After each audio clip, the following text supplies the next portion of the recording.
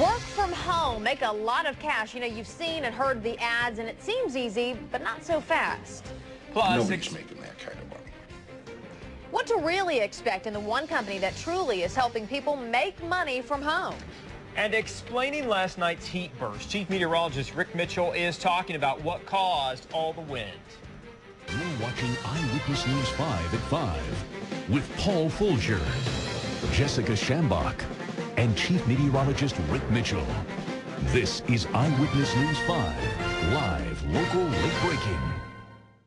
Busy night, that's for sure. Made thousands of dollars by working from home. It sounds like an offer too good to be true, and sometimes it is. In a special Project Economy report, morning anchor John Flick investigates the work-at-home opportunities that could cost you. The offers are everywhere. Make money at home, no gimmicks, no training, and you walk away with thousands of dollars.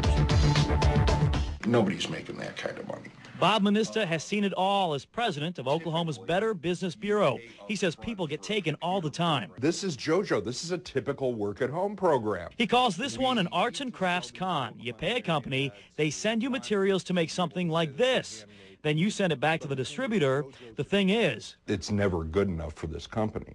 They're never going to pay you the $75 you're supposed to make. A popular work-from-home offer, stuffing envelopes. You can make $1,000 a week stuffing envelopes out of the privacy of your own home. Bob says not so fast. Many are bogus, and there are a couple versions. In one, you respond to an ad in the paper, pay for materials, only to find out you place your own ad asking someone else for money. The minute somebody's offering to sell you a job opportunity, you probably want to run the other way. Just finding the right company is not as easy as you would think. Eddie Sturgis works right from his kitchen counter with wife Linda at his side. What can I do for you? He went through a couple work-from-home companies which didn't work out.